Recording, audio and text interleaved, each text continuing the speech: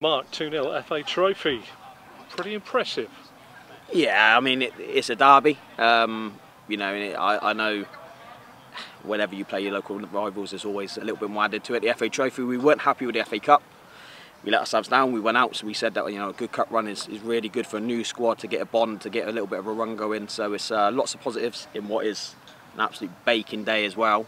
I was really pleased with the boys' shape. We took the 2 goals well, probably should have had 2 or 3 more, but you take the win. Win, clean sheet, any manager would take that on Saturday.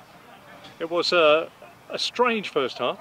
No side really dominated, but you picked up 2 goals, one a fine finish and then an own goal which was at a pressure. You must have been pleased.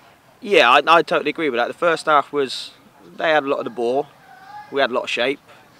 Nothing really happened. In the last 10 minutes it come alive, and I think the heat played a big part in that. You watched the lads in the warm-up and both teams were really struggling, so I think it was an adaptation. I think the temperature cool in the second half was probably why it was a bit better. But Piers come alive. You know, we got players that, you know, Piers, George, Kai, these can create something out of nothing, and that's what he did. He scored the first goal. He had that little jump that the players get when they score a goal, and he created the second and done incredibly well. So yeah, very happy. And as a mark for the squad, it can only improve their mood and morale. I can hear them singing now. Yeah, we stay humble. You know we're small fish in the league in terms of budgets and stuff like that, but we got a group that work hard for each other, and that's what got us the result today. We got a little bit of quality in areas.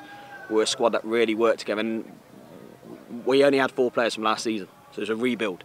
So what we've got now is we're getting the fruit of all the work we've been putting in. Maybe when the results weren't going for us the first couple of games, we're starting to get them sort of the payoffs from that now. So yeah, our season sort of started probably with the same result, and now we're looking to kick on. And now that one's done and dusted, you took 2 league meetings with them, so revenge will be there for both sides. You could hear them in the change room today, the stuff they were.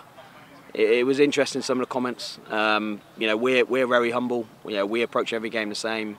We understand what it means in the local derbies. We played 2 and luckily won 2, but North Leigh are a big threat. But you know, we're treating every game that comes, and hopefully next time it'll be the same result.